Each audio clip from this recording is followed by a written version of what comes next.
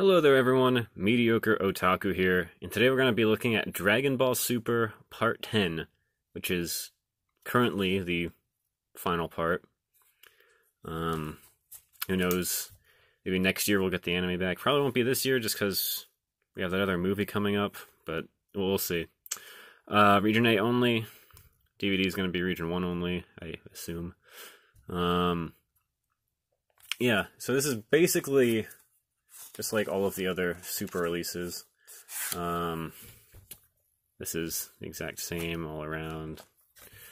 But on the inside, it's slightly more disappointing than the other releases.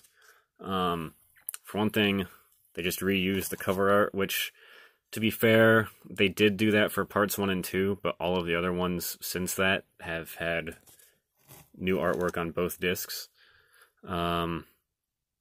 I really thought we'd get, like, maybe Super Saiyan Blue Evolved Vegeta, but not the case.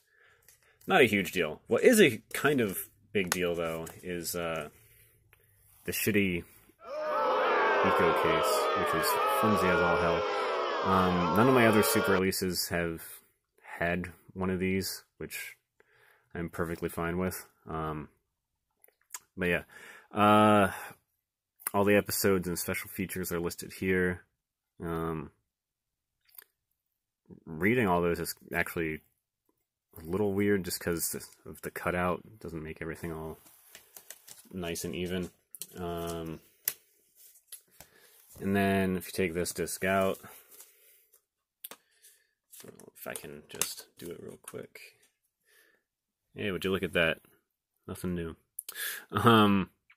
What actually would have been really cool is if on this second disc, if they would have just like made this all black, so it would have been like Ultra Instinct Sign. That would have been a cool way to reuse the artwork without having to make it look exactly the same. But it's really not a deal breaker.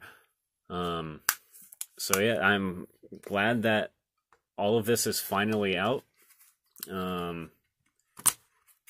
It's honestly my least favorite of all the Dragon Ball series, but it's not like it's terrible. I've seen way worse anime.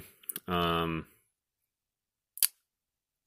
if I didn't love Dragon Ball and Dragon Ball Z and even GT as much as I do, I probably wouldn't complain about this series nearly as much. But that's gonna do it for this video, guys. Thank you all for watching, and I'll see you all next time.